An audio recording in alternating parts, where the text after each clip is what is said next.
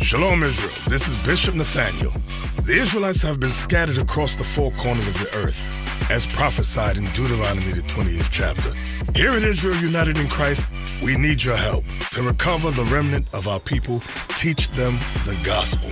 Please help us, support us, and join or donate to the Booster Club today. Shalom.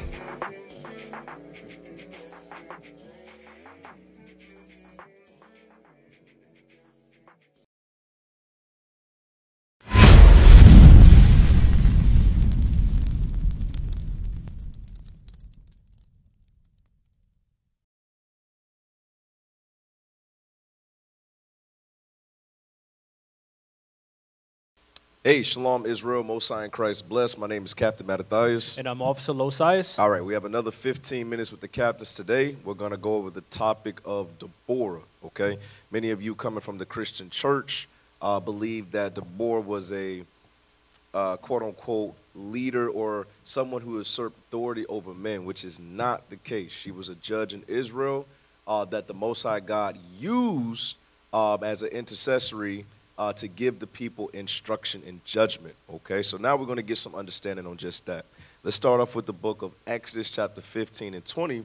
We're going to go over what it means to be a prophetess, okay? Watch this. The book of Exodus, chapter 15 and verse 20. Come on. And Miriam, the prophetess. The what? The prophetess. Uh-huh. The sister of Aaron. Come on. Took a timbrel in her hand, and all the women went out after her. And all the who? And all the women went out after her. So that's the point right there. All of the women followed Miriam, okay? Read on. And all the women went out after her with timbrels and with dances. So she led what? She led women in a song, okay, in music, okay? So that's an example of Miriam still being a prophetess, but she's doing it according to the scriptures. All right, give me another example. Give me on Luke chapter 2, verse 36. All right, I like this one right here. Luke chapter 2, verse 36. Watch this. The book of Luke, chapter 2 and verse 36. Come on. And there was one, Anna, a prophetess. A what? A prophetess. Come on. The daughter of Phanuel of the tribe of Asher. Okay, of the tribe of Asher. Come on. She was of a great age and had lived with an husband 7 years from her virginity. All right, so it says, and lived with her husband 7 years from her virginity. Now it's going to go into the attributes of what a prophetess does. Okay, come on. Verse 37. And she was a widow of 64 years, which departed not from the temple. Which did what? Departed not from the temple. Come on. But served God with fasting and prayers night and day. That's what she did. She served God with fasting and prayers night and day. She served God with fasting and prayers night and day. All right, a lot of you coming from that Christianity mindset, y'all are confused. Y'all believe that a prophetess is someone who should be in the pulpit? That's what in the pulpit. Trying to be a leader. Yeah, try to be a leader or be over men. It's just not the case. Now we're going to go to the scriptures to show where that mindset comes from. A lot of you believe a prophetess is this, but the Bible is instructing us otherwise. Give me that in Revelations 2 and 20. The book of Revelation, chapter 2 and verse 20. Come on. Notwithstanding, I have a few things against thee, because thou sufferest that woman Jezebel, which calleth herself a prophetess. She calls herself a what? A prophetess. To teach and to seduce my servants to commit fornication. Come on. And to eat things sacrificed unto idols. That's the thing right there. Women aren't supposed to teach. That's number one. Give me that in 1 Timothy chapter 2. Women are not supposed to teach. I want you to start at verse 10. Watch this.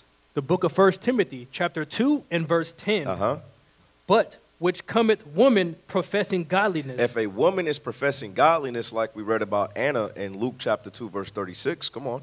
with good works. With what? With good works. That's going into what? She's always there to be a help. She's fasting and praying, willing to do the service and the will of God. Come on. Verse 11, let the woman learn in silence. Let the woman do what? Learn in silence. Read on. With all subjection. With all subjection unto who? The men that the Most High God set up. Come on. But I suffer not a woman to teach. The Most High said he suffers what? Not a woman to teach. Or? Nor to usurp authority over the man. Nor to usurp authority over the man. It didn't say the women, because what? We read an example back in the book of Exodus.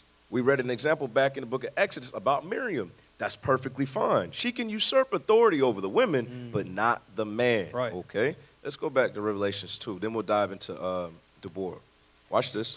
The book of Revelation, chapter 2 and verse 20. Come on. Notwithstanding, I have a few things against thee, because thou sufferest that woman Jezebel, which calleth herself a prophetess, to teach and to seduce my servants to commit fornication. That committing fornication is if you are a partaker or you support what she's doing, which is outside of the order of what God established, that means you are now guilty of that same sin. Read on.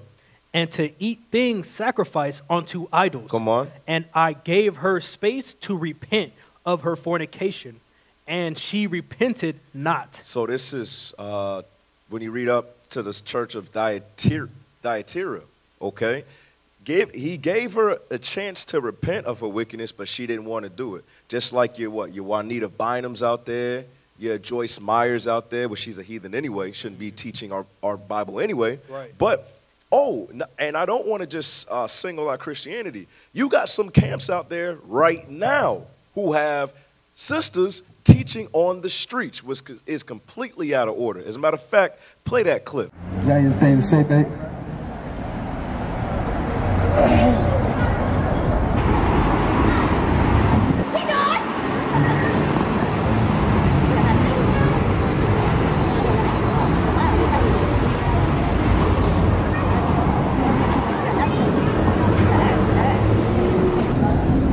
Sisters, I know you hear me because my voice is loud.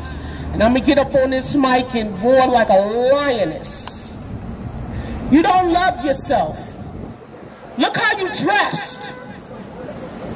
Look how you dressed. All right, give me the book Ezekiel 13 and 17. Watch this.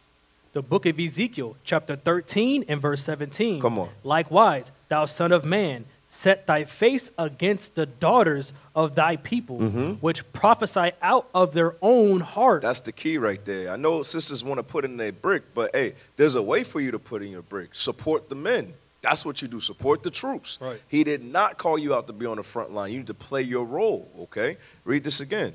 Verse 17, likewise, thou son of man, set thy face against the daughters of thy people, Come on. which prophesy out of their own heart, and prophesy thou against them. And that's exactly what we're doing right now. We're prophesying against that type of spirit. So now, let's go to the topic at hand. Let's go to the book of Judges, the 4th chapter. We're going to jump around a little bit, but I want you to start at Judges 4 and verse 4. The book of Judges, chapter 4 and verse 4. Come on. And Deborah, a prophetess. A what? A prophetess. Come on. The wife of Lapdoth. She judged Israel at that time. She judged Israel at that time. So she was a married woman who was in subjection to her husband, okay?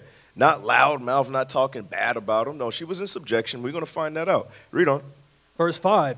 And she dwelt under the palm tree of Deborah between Ramah and Bethlehem. Bethel. And Bethel and Mount Ephraim. Come on. And the children of Israel came up to her for judgment. All right, so the Most High God instituted or placed her, all right, there at that point in time to judge the matters between the children of Israel. Come on. Verse 6. And she sent and called Barak, the son of Abinadab, out of Kadesh Naphtali, and said unto him, hath not the Lord God of Israel commanded, saying, go and draw toward Mount Tabor? The reason why we want to focus right here is because, remember, excuse me, the Most High God, he speaks to who? He speaks to his prophets. Right. All right, let's go to that real quick. Let's go to Amos chapter 3. The book of Amos, chapter 3, and verse 7. Come on. Surely the Lord God will do nothing, but he revealeth his secret unto his servants, the prophets. Right. He reveals his secrets unto the servants, the prophets. So now let's go back to Judges chapter 4 and verse 6. Watch this. Judges 4 and verse 6. And she sent and called Barak, the son of Abinoam, out of Kadesh Naphtali, and said unto him, Hath not the Lord God of Israel commanded, saying, Go and draw toward Mount Tabor, and take with thee 10,000 men of the children of Naphtali, and of the children of Zebulun. Right, so she did what? She asked the question to him, all right, because the Most High revealed that to her, but the Most High already told him to do it. Read it again from the top. Watch this. Verse 6, and she sent and called Barak, the son of Abinoam, out of Kadesh Naphtali, and said unto him, Hath not the Lord God of Israel commanded, saying... You see that? Has not God told you to do this? Read on. Go and draw toward Mount Tabor, and take thee with thee 10,000 men of the children of Naphtali, and of the children of Zebulun. Read on. And I will draw unto thee to the river of Kishon, Sierra, the captain of Jabin's army, with his chariots and his multitude, and I will deliver him unto thine hand. So the Most High already told him that we was going to win the battle. All right, the Most High told him that, but he was being what? He was being slothful. So the Most High spoke to his prophet, the prophetess at this time, which was Deborah, to do what? To tell him the same thing, to confirm it. Hey, you need to get up and do this. God is speaking to you. Read. Verse 8. And Barak said unto her, If thou wilt go with me, then I will go. But if thou wilt not go with me, then I will not go. And I want y'all to see something. At this time, Israel was not in its glory. We were sinful. All right, that's why the Most High God had to raise her up. Verse 8. And Barak said unto her, If thou wilt go with me, then I will go. But if thou wilt not go with me, then I will not go. You see that thing right there? So he was already told by the Lord. Now, Deborah comes and confirms it, and he's still fearful. He's slothful and he's fearful. All right, give me that in Luke 19. Just showing you that the Most High God, he could use anybody to fulfill his will, okay? And Deborah was just that. Give me Luke 19:37. Read down from me. The book of Luke, chapter 19 and verse 37. Come on. And when he was come nigh, even now, at the descent of the Mount of Olives, the whole multitude of disciples began to rejoice and praise God with a loud voice for all the mighty works that they had seen, saying, Blessed be the King that cometh in the name of the Lord, peace in heaven and glory in the highest. So it said that the whole multitude of disciples, they were giving thanks to God for the works that Christ was doing. Okay, read on. Verse 39. And some of the Pharisees from among the multitude said unto him, Master, rebuke thy disciples. Read. And he answered and said unto them, Watch this. I tell you that if these should hold their peace. Meaning, if they don't worship, okay, or give thanks, watch this. The stones will immediately cry out. Meaning what? The Most High, he could use any vessel. He could use anything for his purpose and his will, okay? Right. Let's go back to Judges. Judges chapter 4, verse 8. Come on. Judges chapter 4 and verse 8. And Barak said unto her, If thou wilt go with me, then I will go. But if thou wilt not go with me, then I will not go. Verse 9. And she said, I will surely go with thee, notwithstanding the journey that thou takest shall not be for thine honor. For the Lord shall sell Sisera into the hand of a woman. And Deborah arose and went with Barak to Kadesh. Now jump up to verse 14 real quick. Verse 14. And Deborah said unto Barak, Up, for this is a day in which the Lord hath delivered Sisera into thine hand. Come on. Is not the Lord gone out before thee? So Barak went down from Mount Tabor, and 10,000 men after him. And all right, so that's Deborah. She's doing what? She's signifying or confirming, hey, we got the battle in our hands. All right, go do it. Because he needed that push. He didn't want to go by himself. All right, so if you want to know what she was used for, she was used as a vessel to do what? Get him off of his behind so he could fulfill the will of God. All right, as you read down, we ended up winning the battle. Everybody was dead. All right, and then Jael, she put a stake through Sisera's temple. Now, I want to jump up to chapter 5. Let's go to chapter 5 real quick. And I want you to start at verse 6. Watch this. Judges 5 and verse 6. In the days of Shamgar, the son of Anath, in the days of Jael, The highways were unoccupied, and the travelers walked through byways. Come on. The inhabitants of the villages ceased.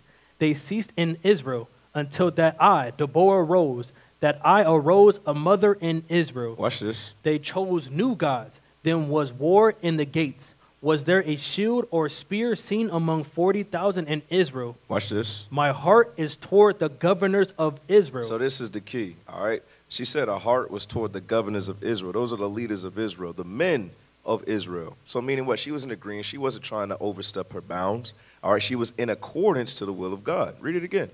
My heart is toward the governors of Israel. Come on. That offered themselves willingly among the people. Bless ye the Lord. Bless ye the Lord. Another example of one of our foremothers. Give me the book of Judith, the 8th chapter real quick. Okay.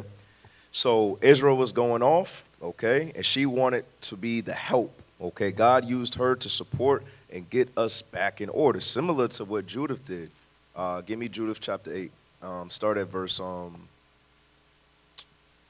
Judith chapter 8, and I want you to start at verse 9. The book of Judith, chapter 8 and verse 9. Come on. Now when she heard the evil words of the people against the governor, that they fainted for lack of water. For Judith had heard all the words of Ozias had spoken unto them, and that he has sworn to deliver the city unto the Assyrians after 5 days. All right, so she heard the complaints. All right, of the leaders, okay? So she didn't stay quiet. When she saw wickedness, she had to speak on it, okay? That's what a righteous sister would do. She wouldn't wait till everything's good and start trying to abuse the people, speak against her leaders, okay? She wouldn't try to usurp authority over the men. No, she just spoke up in a cause for righteousness. Read on. Verse 10, Then she sent her waiting woman that had the government of all things that she had, to call Osiris and Chabris and Charmis, the ancient of the city. Read on. And they came unto her, and she had unto them, Hear me now, O you governors of the inhabitants of Bethuelia, for your words that ye have spoken before the people this day are not right. You see that? She told him what it is. It's not right what you're saying. Even though you hold that office, that it's not right. Read. Touching this oath which ye made and pronounced between God and you, and have promised to deliver the city to our enemies, unless within these days the Lord turned to help you. So instead of complaining, she's like, no, we need to go seek the Lord's face. We need to get our act together, okay? That's the same thing Deborah was doing, okay? Jump to verse 24. Verse 24. Come on. Now, therefore, O brethren, let us show an example to our brethren, because their hearts depend on us, and the sanctuary, and the house, and the altar rest upon us. Right, because we was about to get delivered to our enemies. Read on. Verse 25. Moreover, let us give thanks to the Lord our God, which trieth us, even as he did our fathers. Come on. Remember what things he did to Abraham, and how he tried Isaac, and what happened to Jacob in Mesopotamia of Syria, when he kept the sheep of Laban his mother's brother. For he hath not tried us in the fire, as he did them, for the examination of their hearts. Neither hath he taken vengeance on us, but the Lord doth scourge them that come near unto him. Come on. To admonish them. To teach them, to correct them. Read on. Verse 28. Then said Osiris to her, All that thou hast thou spoken with a good heart, and there is none that may gainsay thy words. There you go. The same way when she spoke to what's his name? Barak. Excuse me. When she spoke to Barak in Judges 4 and 5, that's the same way she spoke to the men. Ozias right here.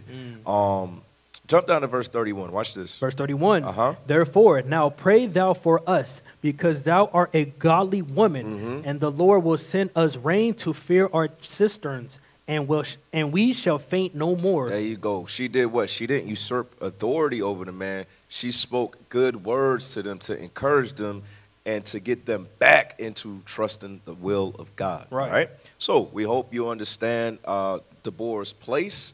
All right? And we pray that if you did struggle with this, you ain't struggling with it no more. All right? My name is Captain Mattathias. And I'm Officer Losias. All right. And with that, we say shalom. Shalom. We used to scream black power while Heron was pushed. But at the end of the day, nothing's in vain. IUIC has been given a vision. The tents of Judah has risen. Many has attempted the mission. Minor murmuring, omitting, and missing the mark. Just reading that he had the flame of fire in his eyes gave us the spark. We on Paul's mission. We out on the road, purple and gold. From Mexico, Cuba, Haiti, Ghana, Sierra Leone. 144,000 boots banging, concrete crackling. These are our men repented at heart. The scriptures is proof. IUIC, we deliver the truth.